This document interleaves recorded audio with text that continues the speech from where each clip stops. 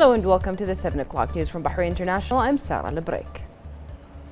His Royal Highness the Deputy King Prince Salman bin Hamad Al Khalifa yesterday visited the Majlis of His Highness Sheikh Mohammed bin Khalifa Al Khalifa, the Majlis of the sons of the late Rashid Abdul Rahman Al Zayani, the Majlis of the Al Kuhiji family, and the Majlis of the sons of the late Abdul Jabbar Al Kuhiji. His Royal Highness the Deputy King was accompanied by His Highness Sheikh Isa bin Salman bin Hamad Al Khalifa during the Majlis visits. His Royal Highness highlighted the vital role Bahraini citizens play in the kingdom's comprehensive development led by His Majesty King Hamad. He added that investing in initiatives that aim to further strengthen the skill set of Bahraini citizens remains a strategic goal to which the kingdom is firmly committed. His Royal Highness the Deputy King noted that with the grace of Allah, the collaborative efforts of Bahrain citizens and the continuous support extended by Saudi Arabia, the United Arab Emirates and Kuwait, the kingdom was able to overcome financial challenges. He also noted the importance of further enhancing the role of the private sector as the main driver of economic growth.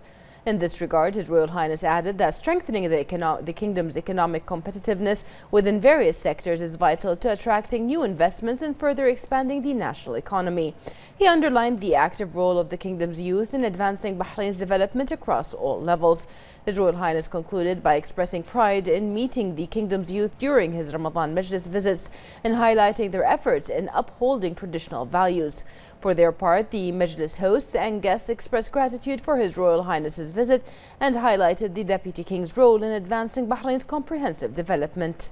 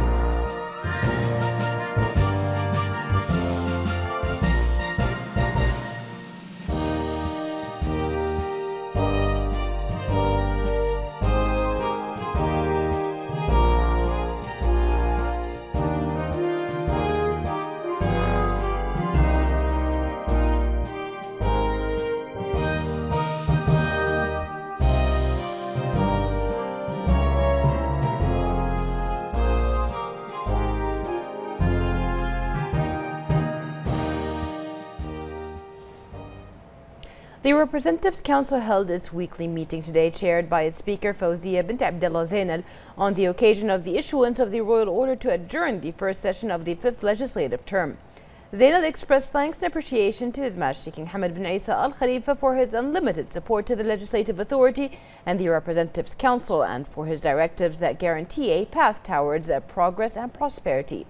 She also expressed thanks and appreciation to His Royal Highness the Prime Minister Prince Khalifa bin Salman Al Khalifa and His Royal Highness the Crown Prince, Deputy Supreme Commander and First Deputy Premier Prince Salman bin Hamad Al Khalifa for their cooperation with the Representatives Council. Zainal also thanked the Shura Council's Speaker Ali bin Saleh Al Saleh and the Council's members for the joint national work and the endeavours towards partnership, and to the Minister of Parliament Affairs Ghanem bin Fadl Al Buainin for his support to the government parliament work. During the session, the Council reviewed the letter of His Royal Highness the Prime Minister on a draft law ratifying the amendment of the Article 8 of the Organization of Islamic Cooperation. The Council approved Decree by Law 49 of the year 2018, amending a number of provisions of Decree by Law 54 of the year 2002 on the rules of a procedure of the Representatives Council, and approved Decree by Law 50 of the year 2018, amending a number of provisions of Decree by Law 55 of the year 2002 in the rules of procedure of the Shura Council. On the occasion of the issuance of the royal decree to end the first ordinary session of the 5th legislative term, the chairman of the Shura Council, Ali bin Saleh Al Saleh, expressed thanks and appreciation to His Majesty King Hamad bin Isa Al Khalifa for his support to the Shura Council. He expressed appreciation for His Majesty's directives, which increase the cooperation between the government and the Shura Council and attending to its constitutional specialties. He also expressed thanks to His Royal Highness the Deputy King, Prince Salman bin Hamad Al Khalifa, for his support and continuous efforts in the field of economic development in Bahrain. Al Saleh asserted that the legislative councils will always need the support of the people in order to move forward and enhance its competencies. He praised the cooperation between the government and the Shura Council, which is represented by Parliament Affairs Mr. Ghanem bin Fadl Al Buainin, noting his presence in the council's sessions and cooperation attending to the council's needs. The National Guard yesterday urged firm commitment to unity as stipulated in the National Action Charter and the Constitution of Bahrain. It stressed the necessity for preserving key social fundamentals, particularly national security being the shield that protects the country, led by His Majesty King Hamad bin Isa Al Khalifa. The National Guard stated that nationalism must be a realistic practice rather than just glamorous slogans, pompous words, or posts on social media websites, describing genuine patriotism as a collective consensus linking the people of Bahrain in all its categories through the common denominators of land, religion, culture, and history. The statement denounced those who exploit the atmosphere of freedom and peaceful coexistence and use extremist religious platforms to spark division and divide wedges between citizens advocating ideologies which are hostile to Bahrain's national fundamentals and pillars. It denounced the parties that show sympathy to terrorist attacks that left a number of martyrs and injured among servicemen performing their duties, damaged vital facilities, terrorized innocent citizens, and exposed their lives to danger. The National Guard called upon all citizens to assume their responsibility and play their patriotic role to defend national fundamentals, preserve economic, social, and political gains. It urged loyal citizens to adopt patriotic stances and be fully aware of the mounting dangers and malicious voices that embrace heinous agendas which are hostile to the nation and citizens' interests, praying to Allah the Almighty to protect the kingdom from any harm.